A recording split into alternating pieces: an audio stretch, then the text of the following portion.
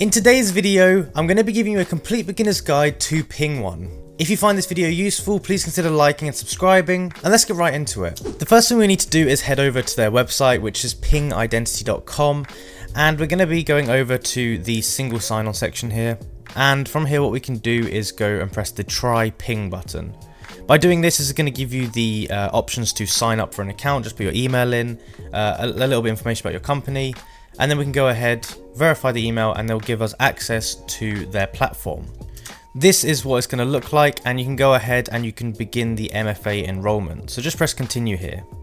So first of all, it's going to ask you to select a MFA method. MFA stands for multi-factor authentication. Basically, it's like it will send you some kind of notification to ensure that you are the one logging in. So we can do email, we can do authenticator app, or we can do passkey. It really depends which one you want to pick. Email is obviously going to be sent to your email. Authentic app is going to be an app on your phone which has a code on it, and then passkey is going to be a key that you save on your device, which you basically give to them each time. I'm going to select email, but you can select whichever one is best for you. I've gone ahead and I have put the email in. It's going to send me a passcode. I have to put that in here, and that will allow me to sign on. So here we are inside of the software now, and you're going to see there's a welcome banner up here. And they're going to prompt us to click on get started. When we click on get started, it's going to give us two options here. So we can either create a customer solution or a workforce solution. A customer solution is you need to design identity experiences for customers, and you want to design and test it quickly. Or this is one that you create for employees. So depending on the one you want to create, go ahead and click on that. I'm going to start with the customer one here. So it's going to ask to tailor your experience. What is your industry? Select this as best as possible, or you can go ahead and press skip. Now I'm going to press on retail, and it's going to start by creating our environment now. And you can see it might take a few seconds to load, but here we go. It's just creating all of the solution stuff here, and it might take a second to load, but just give it a second.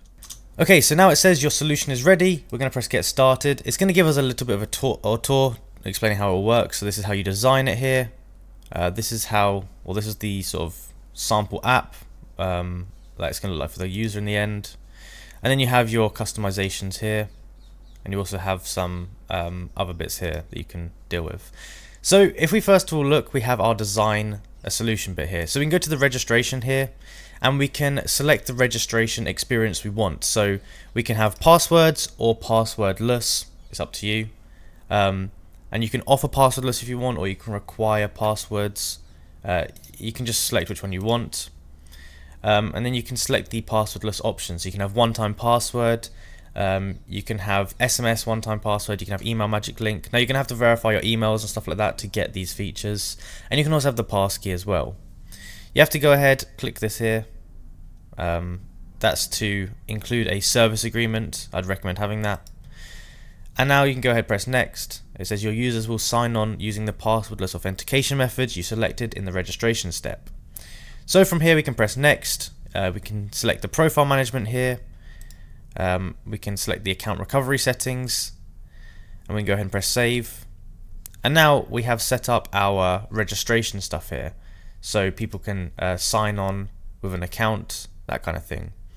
And we can now experience it, so we can test it out. If we click on this sign on button here, you're going to see it's going to give us the options here where we can register for an account, all of that kind of stuff. So we've basically just created that sign on sort of option for our site there. You can go ahead and test it out to make sure it all works how you expected. Now what we can do down here is we can go ahead and edit our users and stuff like that. It might take a second. We can go ahead and we can create a new user here. We can give them a name, family name. So given name is like their first name, family name is their last name.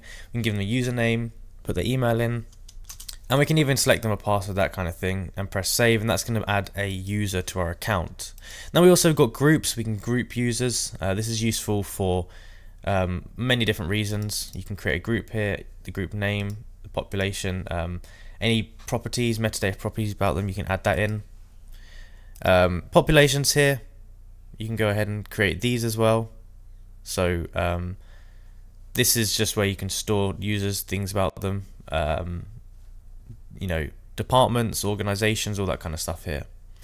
User attributes, So you can add user attributes which you can assign. So you've got all of these different things. You got like email, address, that kind of thing. And then lastly, we have our admin roles here. So admin roles is for adding admins to our accounts, obviously. It might take a second to load, but you can go ahead and add them in. It's pretty self-explanatory, really. So now if we go to applications, we have all of the different application things. Up here we have the applications we already have. So we have the self-service account, all that kind of stuff, get started. We can go ahead and add one here. We can create a name for it. I'll just put test, a description, an icon, and then we can create or add the application type. So we might want a single page, we might want device authentication, whatever it is, you can go ahead and select one. So I'm just going to put single page here, press save. And then inside here, we're going to get all of our different IDs, stuff like that. And all of the basically different things you might need in here, you can go ahead and access like that. Once you're ready, you can go ahead, you can turn it on like that, and that's going to successfully save that. And then you can go on and select how you connect to it. You know, all your different things here, just basically to test it out and that kind of stuff. We have the application catalog, so this is just all different applications you might want to use to sign on with. So we could add this here. We can connect it up. The integrations are very easy to use. Resources, so that's just, you know, these things here, so you can, you know, request access, that kind of stuff. And then we have our application portals here as well, so you can apply the active theme, you can add some links, all that kind of stuff. Next up we have our authentication, so we can actually set up these different authentication types here. You can see we've got multi-factor, single factor, and you can go ahead and create some, external provider. You can select all of this data here. We've got passwords, which is self-explanatory. This is setting up the different password stuff. And if you go here, you can edit it, configure it. You can set the password requirements. So it must be this amount of characters. It must have at least one of these. So you can just change the kind of rules for passwords for your organization. You've got your multi-factor authentication, which you can change as well. And then you have this here, which is your passkey authentication stuff. Now here you've got your threat protection, so you can change, you can block IPs, you can, do different things like that, just to give a little bit of extra security based on suspicious activity, that kind of thing. And you also got identity verification if you want to verify people's IDs before they sign in. The last thing that's pretty useful here is we have our integrations here, so you can integrate different things via webhook or different gateways. And then we have the user experience here, so you can go to the self-service tab. You can see all of your notification templates here, notification policies, your settings down here, which is just domain, sender, all that kind of stuff right there. But that's a real base overview of the platform, how it all works. And you can kind of play around with it for free just to test out that it all works by signing up for an account.